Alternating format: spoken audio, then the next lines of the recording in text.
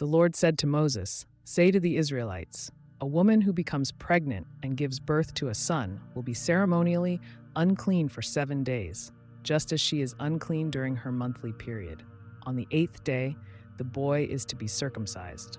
Then the woman must wait 33 days to be purified from her bleeding. She must not touch anything sacred or go to the sanctuary until the days of her purification are over. If she gives birth to a daughter, for 2 weeks, the woman will be unclean as during her period. Then she must wait 66 days to be purified from her bleeding.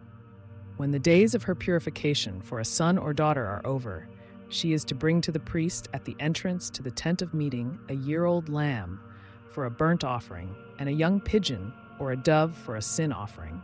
He shall offer them before the Lord to make atonement for her, and then she will be ceremonially clean from her flow of blood. These are the regulations for the woman who gives birth to a boy or a girl. But if she cannot afford a lamb, she is to bring 2 doves or 2 young pigeons, one for a burnt offering and the other for a sin offering. In this way, the priest will make atonement for her, and she will be clean.